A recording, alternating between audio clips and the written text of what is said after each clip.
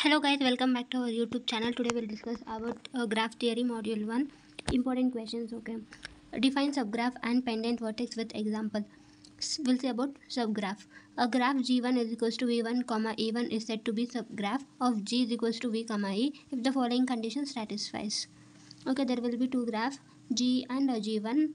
We will see the conditions. All the vertices and edges of G1 are in G. All the vertices of G1 should be there in G. Next condition is each edges of G1 has the same end vertices in G. Means V1 and V2 have edges, right? In G also there should be V1 to V2 edge. Then we'll say this is a subgraph G1 of V1 comma E1 is a subgraph of G of V1 comma V comma E. Pendant vertices means a vertices whose degree is 1 is called pendant vertices. In this graph, V4, V3, V5 are the pendant vertices, means of degree of that vertices is 1. See, V4 has 1 edge, so degree of V4 is 1. V3 also have 1 edge, so degree of V3 is 1. So these are the pendant vertices. Next, second question. Consider the following graph G. This is the graph. This is the graph. What type of graph G is? It is a general graph. Next, find the pendant vertices in G. Okay, in this graph we should find the pendant vertex. Pendant vertex means what? The vertices of the degree of vertices should be 1.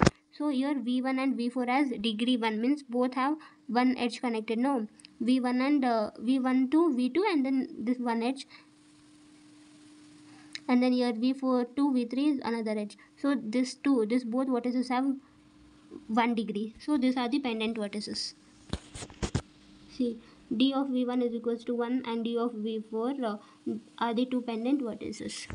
Next question is how many components are there in this graph? Components, there are pendant vertex, self loop and isolated vertex. Pendant vertex means they have pendant vertices, and then self loop. Here the self loop, this is the self loop. And then isolated vertex. Isolated means the degree is 0. This is the V6 is the isolated vertex.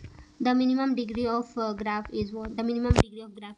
V6 has no edge. No, V6 has no edge. So the degree of vertex V6 is 0. So it is minimum degree of vertex is 0. Then fifth question is find the average degree. To find the average degree, first we should find all the vertices degree. So V1 has 1, V2 has 3 degree of vertexes, means V2, right? For V2, 1 edge, 2 edge, 3 edge. So degree of V2 is 3. Then degree of V3 is also 3. Then degree of V4 is 1. Then degree of V5 is, this is self loop. Now for self loops and all we should consider the two edges. So it has 2 plus 2 what? 4. See, for this is self loop. Now it has 2 edge, then one more edge, 2 plus 2 4. So degree of vertex V5 is 4. Then degree of vertex V6 is 0. It has no edge. So we should add all those divided by 6. Why divided by 6 means we should consider the number of vertices. How many vertices are there? 6 vertices. So we should divide it by 6 means 2. 2 is the average degree. Next question is find the this over. Right? Draw the vertices disjoint of the subgraph of G. Subgraph of G we should draw. Disjoint means we should separate that. So these are the, if we remove V2 and then if we remove V4, these are the vertices we will get. Then show the number of vertices of odd degree of graph is always even. The question is show that the number of vertices of odd degree in a graph is always even. Odd degree means what? Here V2 and V4 have degree 3. That is 3 is odd degree, right? Odd degree, how many times it has? 2 times. This we should prove. First proof is what? Means consider the graph G with m edges and n vertices, and in which k, number of k is what? Number of vertices of odd degree, and therefore v1 comma v2 v3 up to vn are the odd degree, and the remaining vertices vk plus 1 vk plus 2 and vn are the even degrees. So we should write summation of 1 to n d of vi, and then summation of v1 to k. How means here we have, right, where up to v1 to k. So summation of i1 to k degree of vi. Then for even k plus 1, summation of I is equals to k plus 1 to n degree of vi, that we should take the equation 1. This is for odd and this is for even. Then LH side equation is by handshaking property. RHS is odd plus even will give as odd, which is constraint, which is a contraction to LHS. Then K is the number of vertices must always be even degree. Thus the number of vertices of odd degree in a graph always even. Then next question is, show that the maximum number of edges in the simple graph with n vertices is n into n plus 1 divided by 2. This we should prove it. Show that the maximum number of edges in a simple graph with n vertices is n into n plus 1 divided by 2. First we'll see, we will define the simple edge. Okay, first we will define the edge. Each edge of the graph is determined by the pair of vertices. If you define one edge, means there should be pair, two vertices, no pair of vertices, then only will form the edge. Okay, then we will define the simple graph.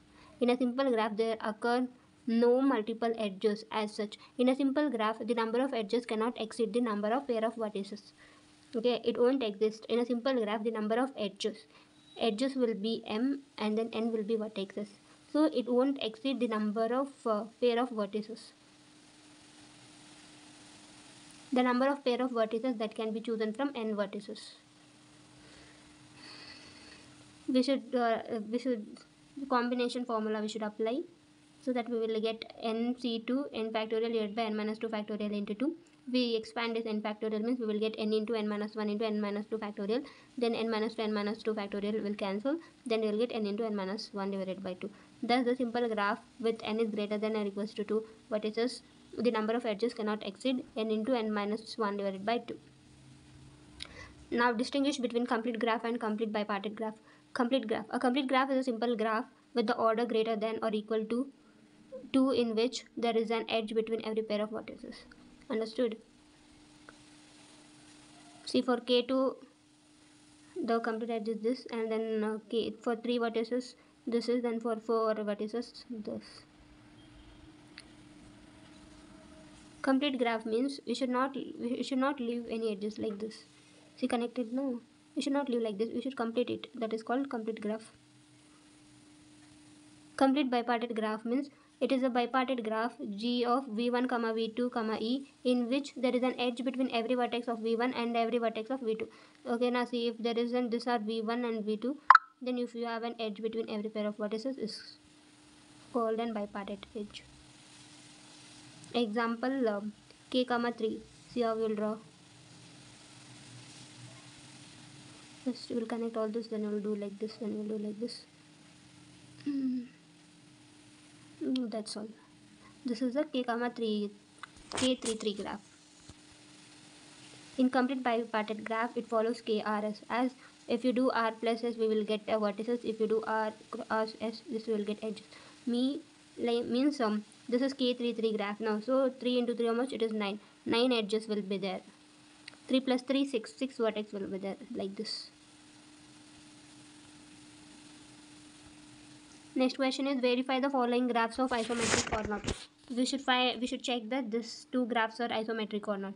First we will let the graph be, first we will name the vertices and then we'll check. The given graph G1 and G2 are not isometric because G contains 4 pair of vertices of degree 3 are adjacent, whereas in G2 is this adjacently is not prescribed.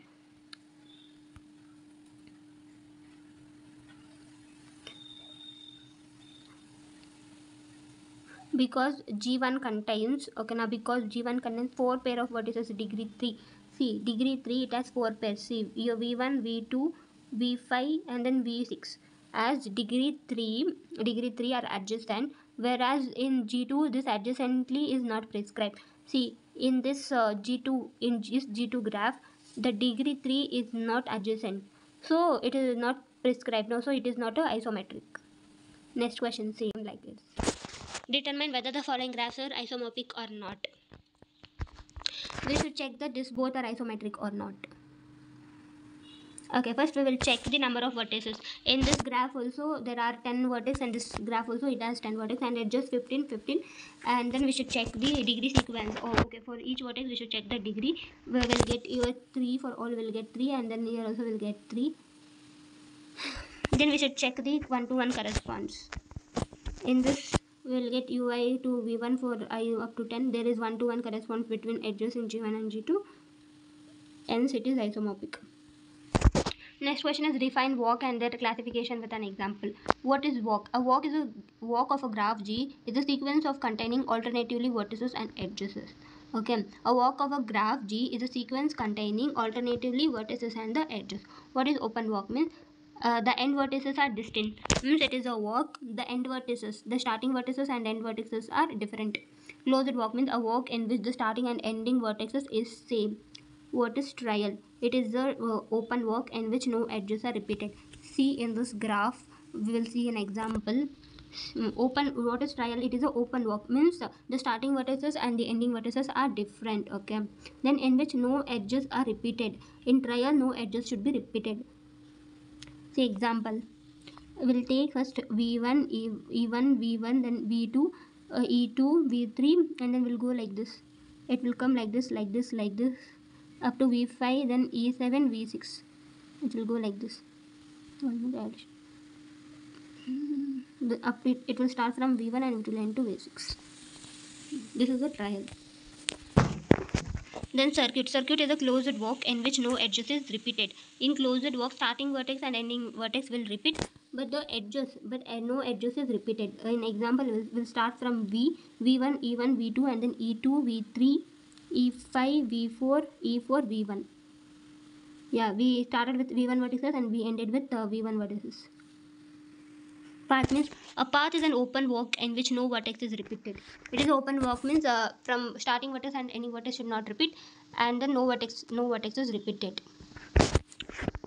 v1 e up how it will be means v1 to v8. It will be like see v1 like this. It will go. Next cycle. Cycle is a closed walk in which no vertex is repeated except the starting and ending vertex.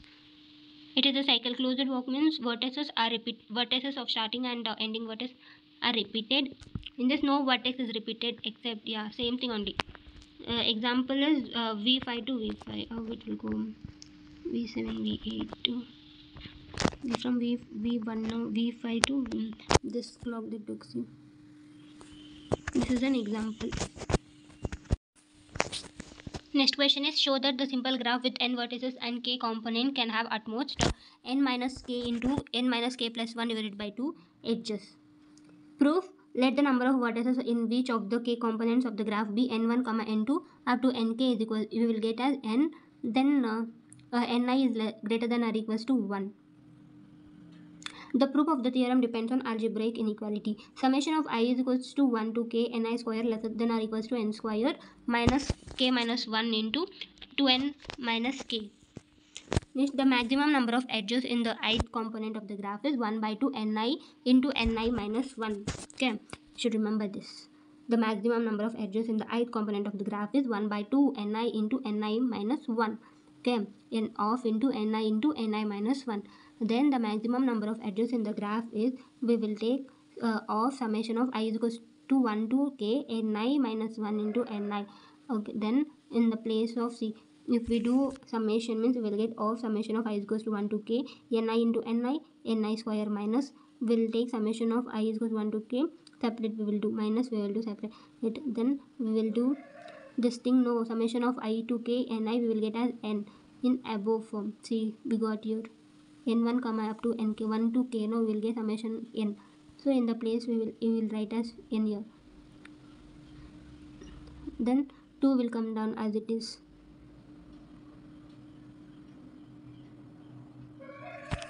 Then we will write this in this summation of I is equals to ni square. No, we in algebraic inequality we will get equation. This equation we will write here. The symbol also included, the symbol we will write less than or equals to of. In the place of this we will get this equation and then n by 2. Then we will do simplification. What we will do simplification? This and this we will multiply. 2n into k, 2nk. Okay, then k into k square. Then 2n into minus 1 minus 2n. And then k into 1 minus into minus plus k we will get. Then as it is minus n by 2. Then after this we'll again substitute. We will do signs, we will change. Minus into plus, minus. Minus into minus, plus. Then minus into minus, plus. Minus into plus, minus. After changing signs, we will again we'll do simplification. N square minus nk plus square nk. This will take n by 2 as 1 by 2 as common. Then n will be left out.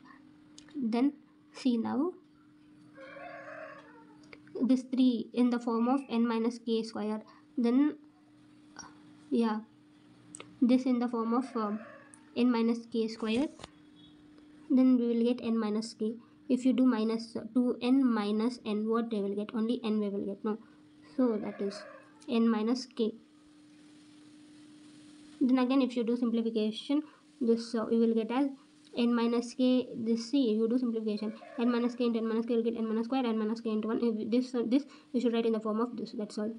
Hence proved. Thank you guys. Please do share, like and subscribe. Keep supporting.